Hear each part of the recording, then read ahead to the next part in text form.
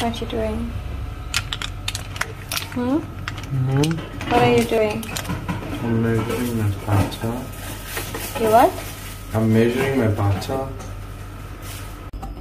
Okay, so now you're adding plum, all of it. Yeah, 500 grams. Okay. I'm adding 1.5 teaspoons of ilachi powder. So now we opening up the Nestle cream.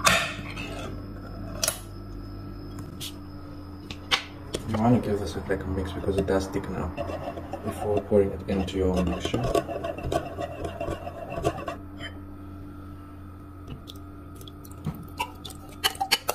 So now you're making breadcrumbs. So it is going to thicken the mixture.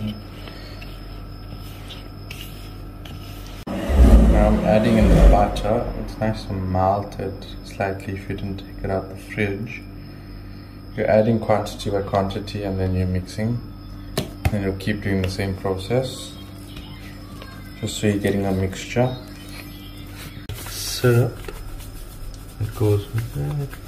So this is? This is 1 cup of caster sugar that I'm going to be adding in. So we're going to add 2. And then yeah. So now we're straining it.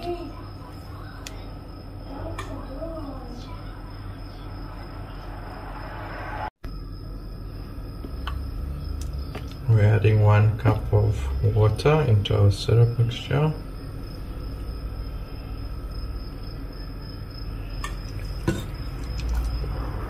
Okay, so I'm adding half a teaspoon of rose essence. Because we're making rose burfee, right? Yeah, rose burfee. You can add a little more if you like. Yeah, I like nice, distinct rose taste. Okay. So now we're adding coloring.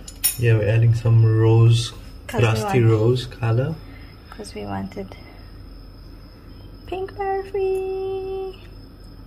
So you can't use normal food coloring, you should need to use the gel one because the normal food coloring thins out your mixture. Oh god, I know, made that mistake yesterday and it thickened the chocolate. Okay.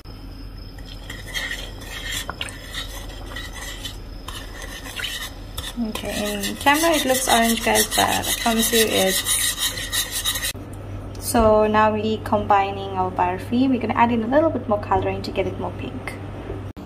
And here is the final results. Yum!